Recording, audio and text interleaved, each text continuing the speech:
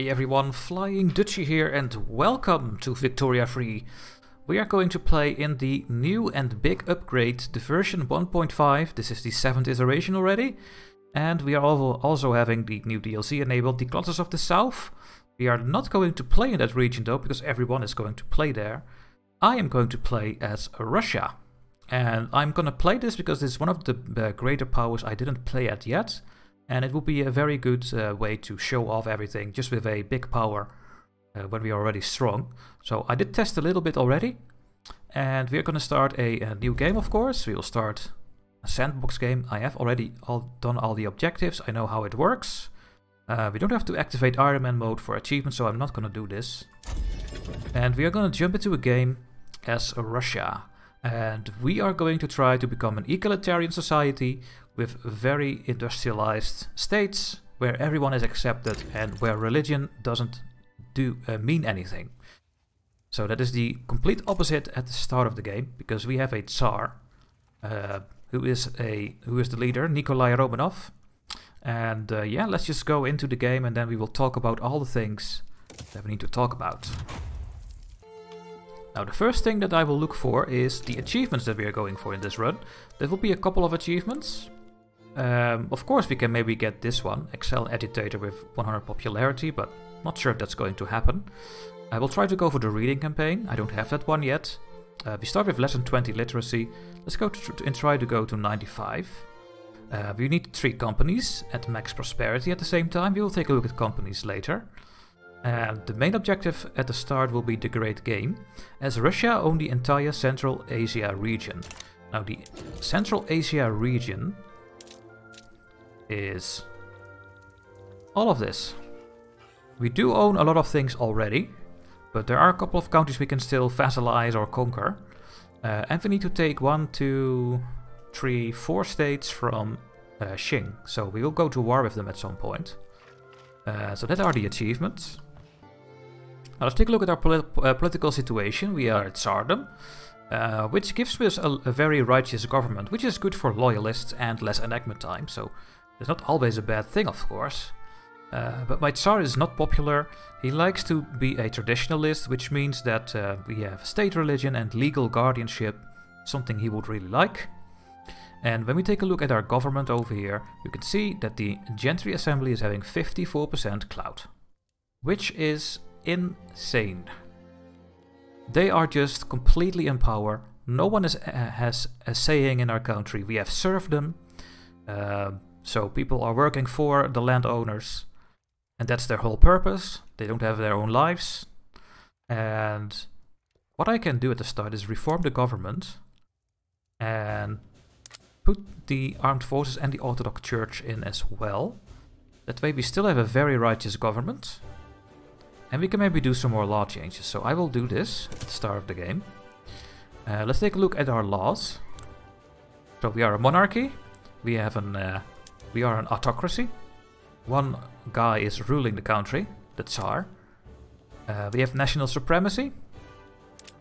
State religion. Hereditary bureaucrat. We want to get rid of all of these, but we can only get rid of this when the Gentry Assembly is no longer in power. That is going to become very difficult, and I think that will be a bloodbath, but let's see how that goes. We have peasant levies at the start of the game, which also makes the Gentry Assembly very strong, so we could try to focus on getting this out of the way. But going to professional army is going to be very difficult. But we might get there at some point. We have no home affairs. We could go to the National Guard. We have a good chance to get this one. But I don't think I'm going to focus on that one at the moment. We start with traditionalism, which is horrible. It gives less taxation capacity, no investment pool. We cannot get other taxation laws. And also important is that we have minus 15% market access price impact, the MAPI.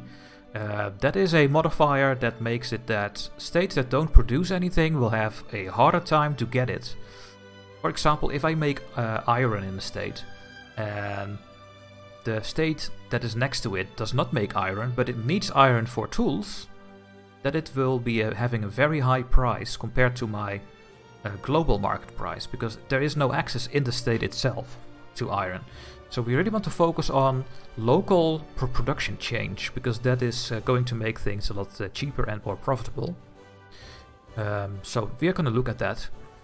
So yeah, we want to get rid of that, but that's going to be difficult because the Gentry Assembly likes it. We have mercantilism, we have land-based taxation. We would go to per capita taxation when we can, but once again, Gentry Assembly. Serfdom, which gives a huge boost to the Gentry Assembly. We cannot get rid of it because of the Gentry Assembly. I can maybe get schools over here. No, we cannot because we have serfdom, so we cannot get schools. That is how bad it is. We could get charity hospitals. That is possible. We will get less mortality, so that could be a first thing to do. We have censorship, we have no rights, child labor is allowed. We do have propertied women instead of legal guardianship. So that is nice. We have no migration control, but we do not have slavery, so that is at least something. Now, we also have no police, and I think we're going for the dedicated police force. Local police force is a little bit better, but it also makes the Gentry Assembly more powerful, and we don't want that. So we're going to dedicated police force, which gives some minus 15% state penalties from turmoil, and less radicals from standard of living decreases. And the Gentry Assembly also like this change, so I'm going to start with that one. It should not be very hard to do. Now, technology-wise, I think we are going to start with the stock exchange, because it gives the 10% MAPI impact. So states that don't have access in their own state to a good will have a little bit of an easier time to get it from the global market. But the prices are going to go a little bit further down. So we'll start with the stock exchange for our technology. Now, for the construction, we are going immediately to iron frame buildings. It will just give us more construction. Yes, it's going to cost us more tools and iron, but we will have that covered hopefully anytime soon. And we are going to build more construction sectors. I'm going to build 4 more, and I will build them in Moscow. And why do I build them in Moscow and not somewhere else? It's very simple.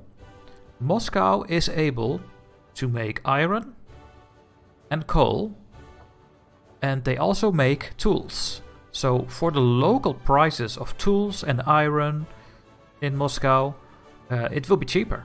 So if I build 4 of these and we zoom in on Moscow, we go to the buildings tab here, you can see that we have iron mines and we have logging camps. And when we go to our construction sector, you can see that we need tools, fabric, wood and iron. So the logging camps are over here making cheap wood. We will make more iron mines so we have cheaper iron. And we are going to make more tooling workshops who also need wood and iron. So together with the tooling workshop, logging camps, iron mines and construction sectors, we will have a very cheap construction industry. And that is what I'm going to focus on at the start. So let's get that built over there. Now we have to spend our influence points. I will just improve relations with the major powers around us. So Great Britain, Austria, and let's see if we can do Qing as well. For now, I think we want to keep Qing on our side. And when we take a look at our authority, we are suppressing the intelligentsia at the moment, so we really want to change that. So let's go to our outliner here and put the interest groups in. And I will stop suppressing the intelligentsia and I'm gonna bolster them. I want them to get more attraction, and the same goes for the industrialists. So I'm gonna bolster these 2 groups. I cannot suppress the Gentry Assembly because they are in the government. I could go and improve with the armed forces, but I don't really care. And maybe we should... But yeah, they're also in the government, so we cannot suppress the Orthodox Church. But that's fine. Just gonna keep them like this. So we have some points available. I will go to the budget screen here and maybe get some more consumption tax on services. Not on clothes or grain, because my poor people need those, but they don't really need services. So I'm gonna put some over here, maybe even on luxury furniture as well. And I'm gonna keep the 200 to maybe do some state edicts. Now I think it's time to unpause the game here. Hopefully my recording can hold this, because I am recording on 4040p and sometimes it gets a bit choppy, so hopefully I will not get a choppy video output here. It seems to go alright. What is this? Xing wants a trade agreement. I guess I will accept this to keep my relations with Xing up, so that they won't interfere with my war efforts over here. So let's take a look at our situation. We have a couple of things that we need to take care of. The first thing is the formation organization for a flotilla. So let's take a look at this. Apparently we have one single ship with no general somewhere. Now if we don't want this ship over here, I'm gonna send it to another fleet. We can do it with this button. When we take a look at our Baltic fleet, we can see that we have 25 heavy ships and 16 light ships. That is also a problem. You never want more heavy ships than light ship, because then your organization goes down. So at least we can solve the problem with one ship. But yes, we have to make more ships, and that is also these things over here.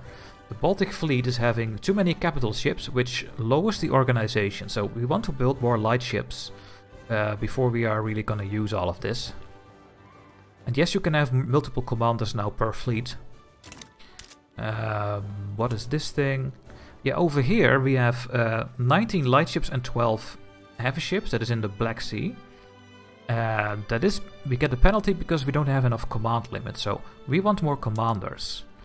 Now I can of course get a new commander, and I think I will, because we just found a very experienced naval commander. I love those. They give really good bonuses. So let's get that one in. The armed forces also get more clouds this way. And that will solve the problem here with the command limit. But we only have one thing over here now. Now we do have a problem with iron. We are going to focus on this later. I'm first going to focus on the standard of living problems.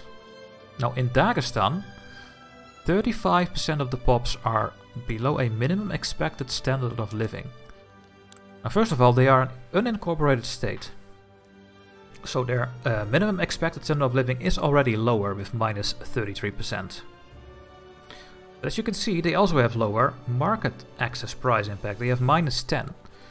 And I think we can see it over here. They only have 50% market access. So everything that Dagestan doesn't produce and they need to take from the Russian market will be very expensive. And you can see that at the local prices over here. Let's have a look here, the balance. For example, we are having a tea plantation here and we only consume one, which makes the tea super cheap. Right? But grain over here, we are making 40 from our subsistence farms, from the peasants. But we want 61. So the local price is very expensive. And they cannot really get this from the global market. The global market, the price is very low, as you can see here. The Russian market is 16.7, 16% lower than the base price. But Dagestan cannot get this because of the market, the MAPI. So we should build some farms over here. One, to give the people that are not having a good job maybe more wages. And two, make the price of grain lower here so that people can actually buy it. Because when we take a look at our population, we can see that the laborers are the problem. The peasants are also struggling, but they are very far over what they need. I think they only need 2.5 or something. They have 6, so they are struggling, but they are fine. They stay alive, and that is the only thing we care about at this point in the game. But the laborers are starving. They are dying. Why are they dying?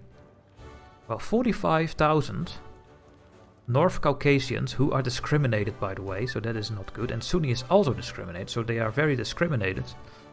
They are unemployed. They have no job at the moment. The ones that are working at the tea plantation are also starving, because they don't make enough money here, I think. And we also have more unemployed here as well. The ones that are working on the livestock ranges also don't make enough money. Now my own Russian Orthodox people are also starving, so the wheat farms in Dagestan are really not making enough money. And that's also because they are making sugar that is not really needed over here, so maybe we should maintain a single crop. The productivity already went up a little bit here. But that could make a difference. What else do I want to build here to give my laborers a profitable job? Well, tea is already very cheap here. Yes, it does give a somewhat wage, but they are starving, so it's not good enough over there.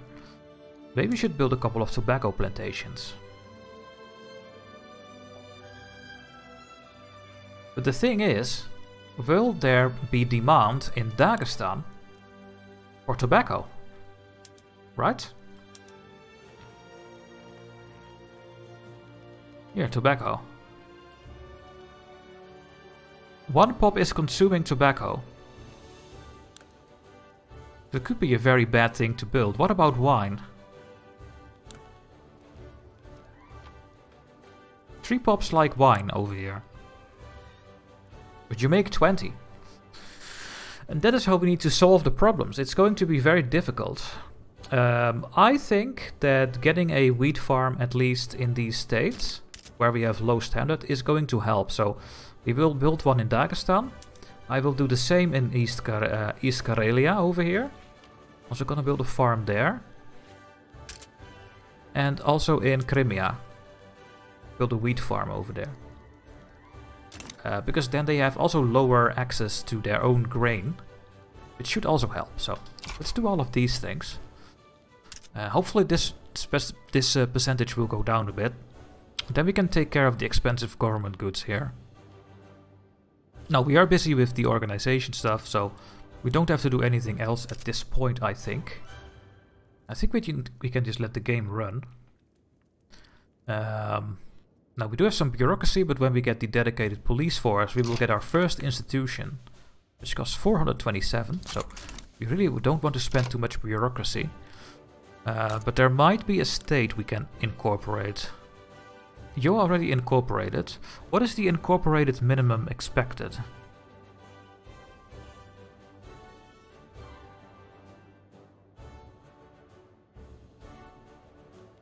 Wait.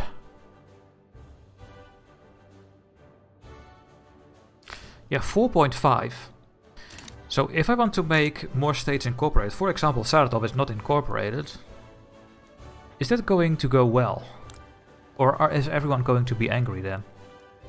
I mean, we have a couple of laborers that will be below the average, but that is it. That's a lot of laborers, by the way. In the iron mines. The iron mines are not profitable enough in Saratov.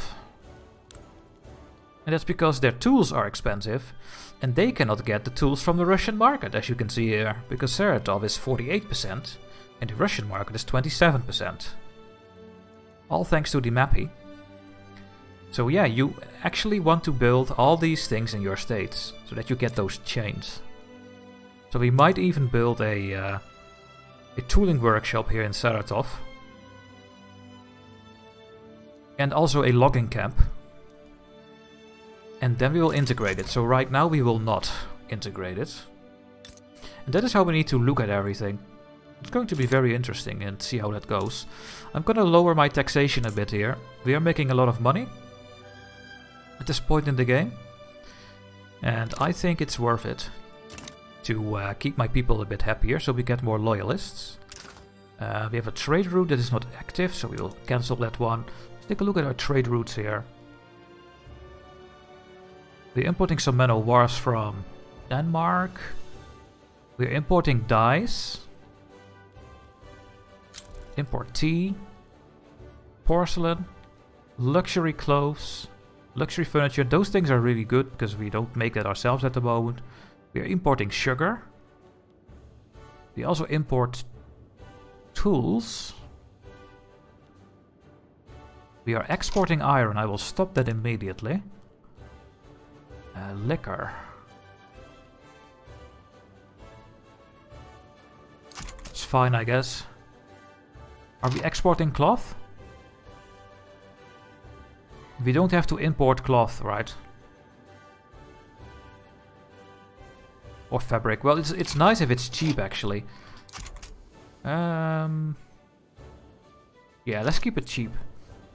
And silk, we are importing some silk from Great Qing, which means that I could change my textile industries and make some luxury clothing myself.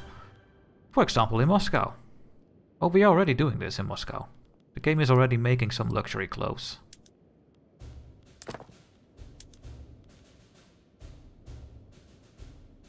Yeah. If you live in Minsk, you have cheap luxury clothes, but in the rest of Russia, you don't. Or at least in some of these states. What about the furniture? We are making some luxury furniture as well in Moscow. Okay, that's normal prices. I guess I'm not gonna change anything here. Now the tooling workshop, I really would love to go to wrought iron tools here. I think I will.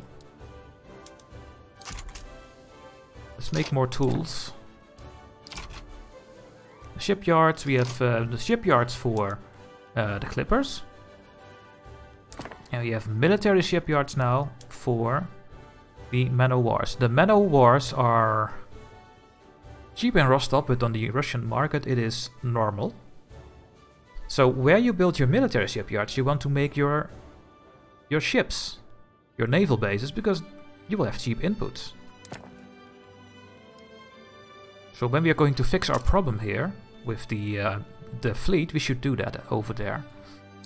Is there anything else over here? Artillery is a little bit expensive, but we only have a little bit.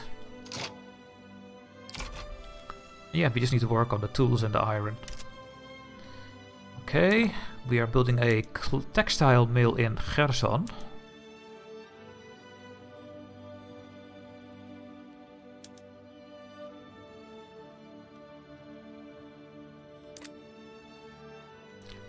Do we have fabric here? Yes, we do, so that's going to be a very good textile mill.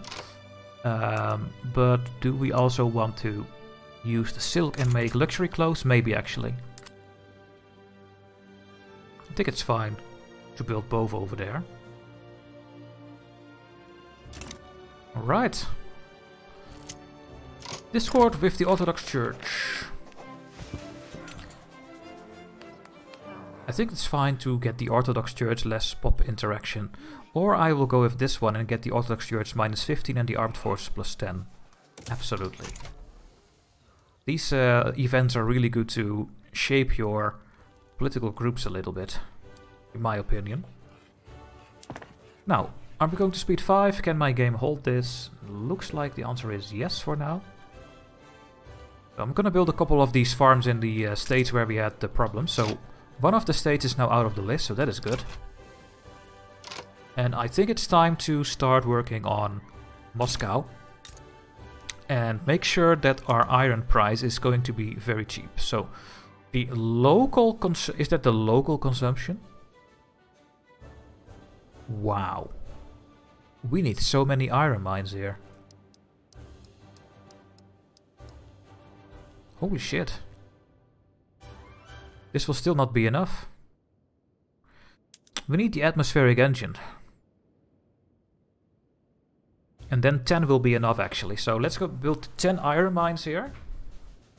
And then some coal mines. And then we can switch this to the atmospheric engine pump over there. It's gonna cost us more time to take a look at these states separately. If you want to complete everything. Okay, the artillery, tools, iron. One of the pop-ups is gone. Now we only have the problem in Dagestan. Is this getting built in Dagestan? No. Crimea. So Dagestan is a bit of a problem.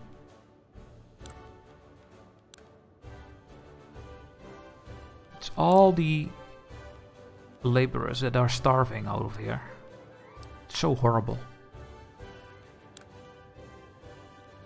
How are we gonna stop this?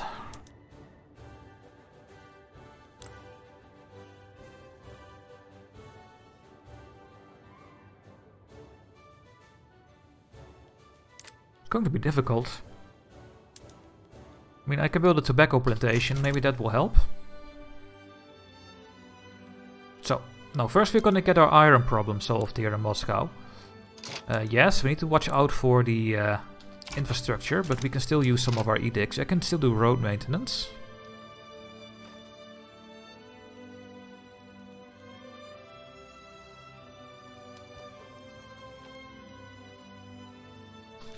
I don't really like to get those temporarily bonus. It just messes up everything. Oh, and sorry about the lagging. Apparently I need to lower the settings of my recordings. Okay, I just need to pause the recording sometimes. That would solve the problem, it seems. But yeah, after this episode I will go back to 1080p because my graphics card, my 3070 cannot really handle it. So this will be the only episode in 4040p, and then we will go back to 1080. That should give not any problems at all. But yeah, it's getting pretty laggy, so sorry about that. And there we go, guys. We have dedicated police force. So less state penalties. That is really really good for us, I think. Let's take a look over here. Minus 15%. It is costing us a lot of bureaucracy. That's something we cannot change, so we will have to just stick with it. Let's see. The armed forces are not at the next level. Would love them to be at the next level. Then we get more offense and defense, and then we can go and take the people down in the south. Okay, I decided to end this episode here because I get the lag problems, otherwise it will look very terrible for you guys. So it will be a smaller first episode. Make sure to like and subscribe and maybe join the Discord. You can find the links in the description. And then in the next episode we are going to war with, I guess, these 3 countries over here and make them my protectorate.